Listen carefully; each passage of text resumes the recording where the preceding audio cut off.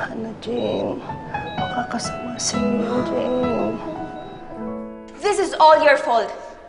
Dahil sa kagagahan mo, nawalan kami ng business deal ni Nick. Paano na ngayon yan? Ha?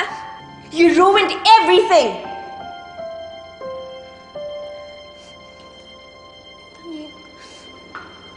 Nick, sorry. Hindi ko kasi alam hindi mo naman pala kasi alam eh. Di sana hindi ka sumusugod dito. Sana inaalam mo muna kung anong totoo. Hindi ka nagkakonklud ng mali. Okay, tama na. Mabuti pa siguro punta mo si Mr. Wallo and try to explain them that everything is just a misunderstanding. Please.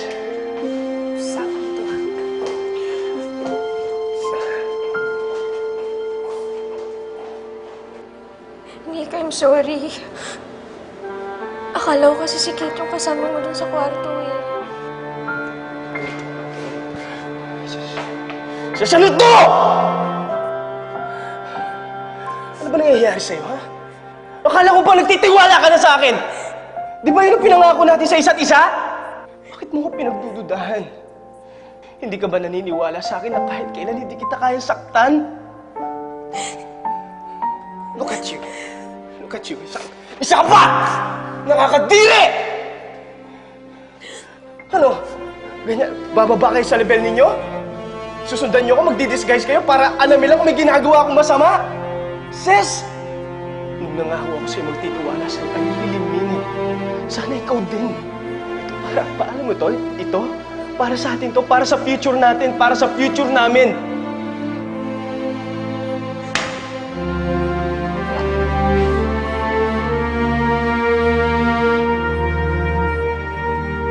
Maliwanag na sa'yo, itong kwartong ito ay para sa mag-asawa at hindi para sa amin ni Kate.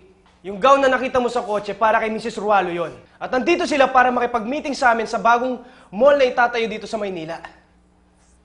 Maliwanag?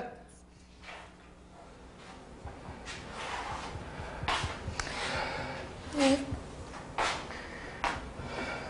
I'm sorry. Nung una naman, ayoko namang magduda sa'yo eh. Hinihintay ko lang na ikaw yung magkwento sa akin. If my memory serves me right, naalala ko, gusto ko magsabi sa'yo but you told me nagtitiwala ka sa akin and purely business lang ang relasyon namin ni Kate. Sa'yo nanggaling yan? Eh kasi, nung nagpaparinig ako sa'yo tungkol sa extravagant hotel, hindi ka naman nagkwento sa akin. Ayoko sana sabihin to, pero I have no choice but to tell you this.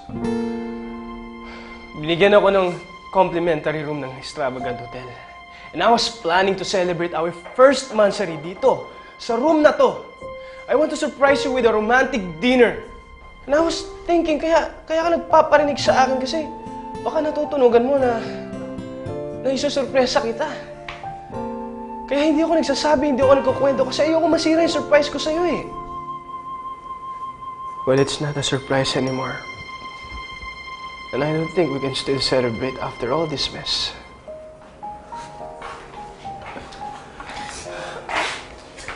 Naiintindihan ko naman kung ayaw mo na ituloy yung celebration natin eh. Ang laki naman talaga ng kasalanan ko sa'yo. At nawalan ka ng opportunity sa career mo dahil sa akin. Hindi lang yun nawala, Cess. Pati tiwala at respeto mo sa akin nawala